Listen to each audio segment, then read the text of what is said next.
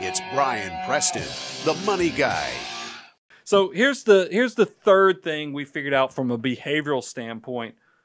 Millionaires, they practice the financial order of operations. That's exactly right. If that's a concept you're brand new to, you've never heard of, we want you to go to our website, go to moneyguy.com/resources, and we actually have a deliverable for you. It is completely free that walks through the 9 steps of the financial order of operations. If you've not had a chance to check that out, go check it out, because one of the things that millionaires have done is they have followed the tried and true process of exactly what to do with their next dollar in their army of dollar bills. And if you need proof on this is the first thing is like emergency reserves. Mm-hmm. And you can see, we joked about this, that it was 1% keep less than 1 month of cash reserves. Yep. The lion's share, once again, over half, right at half, 46% keep 4 to 6 months. Mm-hmm.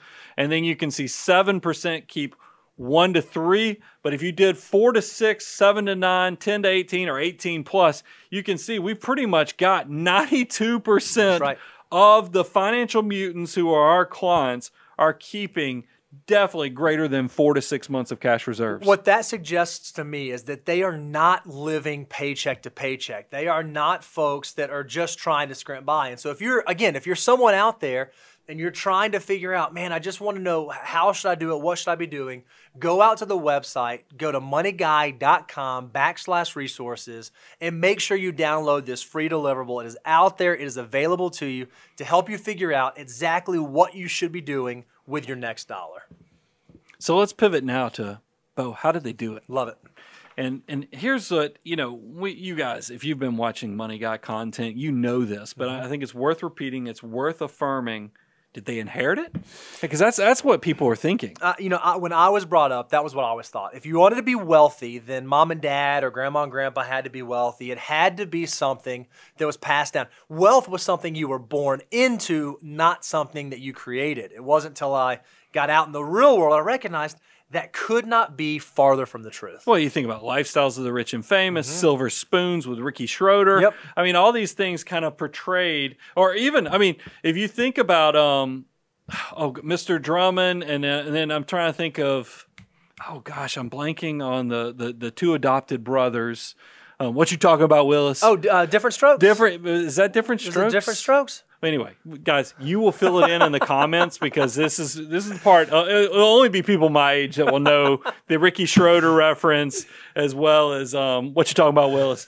But it is one of those things where I think I was shocked to find out 72% received less than $10,000. If you push it up to between $10,000 to $99,000, that was 20% of our respondents. So if you group those two numbers together, 92% of the people of our survey received less than $100,000, with the vast majority of them, 72%, receiving less than $10,000. Yeah. So what I want to restate what that means. We interviewed groups of millionaires, right? A group of folks who have reached a large level of wealth. 92% of them, while they might have inherited something, that was not the contributing factor that allowed them to attain that level of success, that allowed them to build wealth. It wasn't because they inherited it. They truly are that first generation millionaire. So a lot of you are now probably going, wow, okay, that seems much more doable. Mm-hmm. But maybe these guys are talking about the LeBrons out there, the people, or the Justin Timberlakes, the people where God got distracted, and while he was sprinkling the talents on them, he got distracted, and too much fell out of the container. And that's why these are the virtuosos and other things. And that's just not the case. From our research, here's what we found: is that 68% of the millionaires got there the boring, slow and steady way of just being savers and investors. That's exactly right. They took the path that everyone, and we literally mean everyone, can take. There is nothing remarkable about someone who is a saver and investor other than the fact that they have the discipline to be a saver and investor. Now, rounding it out, there was 19% that were senior executives, 8% that were entrepreneurs, and then virtuoso, that is the LeBrons, the Justin Timberlakes, where they have a talent that makes them head and shoulders It's just you throw money at them because they're really good at what they do. That was only 5% of our client base. If you're curious about these terms, if these terms that you're not familiar with or you haven't heard previously, we actually did a show on this. You can go out to our website, moneyguy.com, or you can go into YouTube and search this, or go out on iTunes.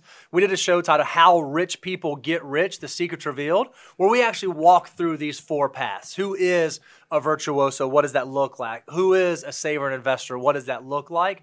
If you're curious to where you fall or which path you might fall into, you should go check out this show because it's going to walk you through exactly how wealthy people build their wealth. It also gives you an opportunity to see that Justin Timberlake steals his style. He does from me, from actually. I mean, if you go watch the album JBP. cover, I'm like, come on, JT, just because you're moving to our neck of the woods, it's okay. Yeah, I'll let it. I love it.